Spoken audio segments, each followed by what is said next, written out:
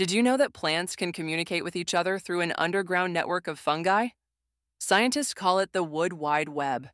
This network of fungal threads connects trees and plants in forests, allowing them to share nutrients, water, and even warning signals about threats like insect attacks. The fungi form symbiotic relationships with plant roots called mycorrhizal networks.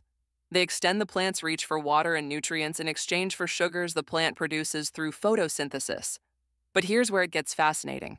When a tree is under attack by insects, it can release chemical signals through these fungal networks to warn neighboring trees. Neighboring trees then boost their own natural defenses before being attacked.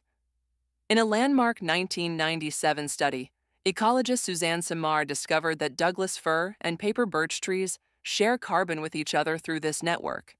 More carbon flows from the tree in full sunlight to the one in shade. Older, larger mother trees can recognize their seedlings and preferentially send them resources, essentially nurturing their own offspring.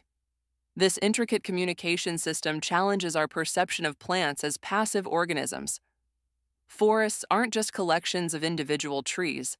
They're complex societies with sophisticated communication systems that have evolved over 400 million years.